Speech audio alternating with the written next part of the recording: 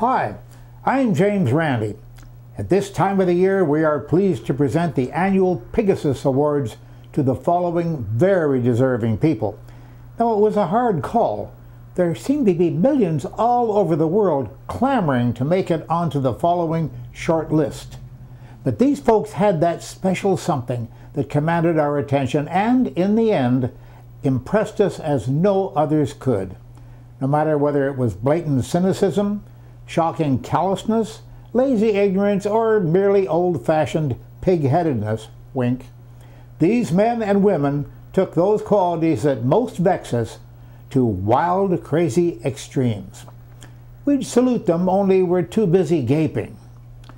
For the scientist who did the most to promote woo-woo, the prize this year goes to Dr. Mehmet Oz, a Harvard-educated cardiac physician whose current TV show, while providing some basic wisdom re medical matters, also promotes and endorses such quackery as Reiki, of which Oz's wife is a practitioner, along with all sorts of energy medicine and other magic. Oprah Winfrey, following his appearance on her TV show, set him up with a show of his own, which has heavy ratings and brings him book sales and other such fruits of success. Proper scientific studies, you know, have found that Reiki offers no therapeutic effects, nor is it beneficial for any condition, though it does fatten the wallets of the practitioners.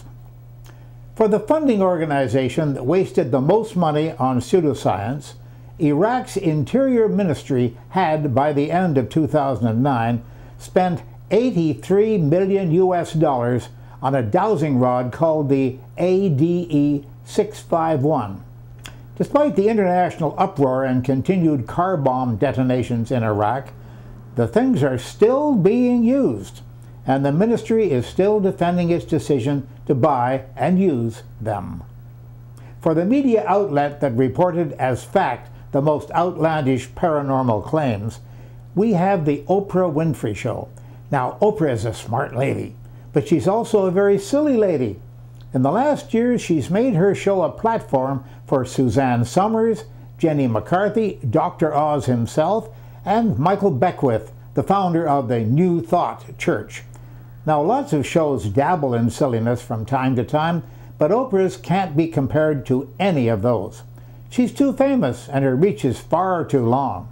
There are many, many millions who believe that if Oprah likes it, it must be the truth. For the psychic who tricked the most people with the least effort and talent, Chip Coffey is a, quote, clairvoyant, clairaudient, and clairsentient psychic, unquote, as well as a, quote, fully conscious medium, unquote. Well, we'll see. He says he's the great-grandson of a famed Native American medicine woman, Minnie Sue Morrow Foster, whose own similar gifts were widely hailed in the early part of the 20th century.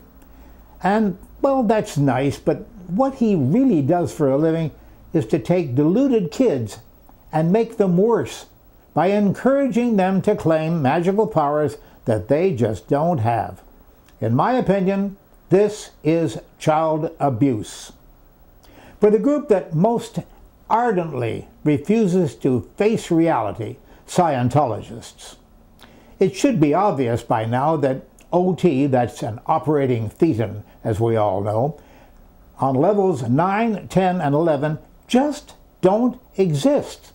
Also, the New York Times, the LA Times, and many other media outlets have lately come forth with nearly identical stories exposing the church's dark side, which allegedly involves penal colonies, covered-up rapes, coerced abortions, slave labor, and physical abuse at the hands of their leader, David Miscavige. It's time for those drawn in by Scientology's bright, shiny surfaces to smarten up.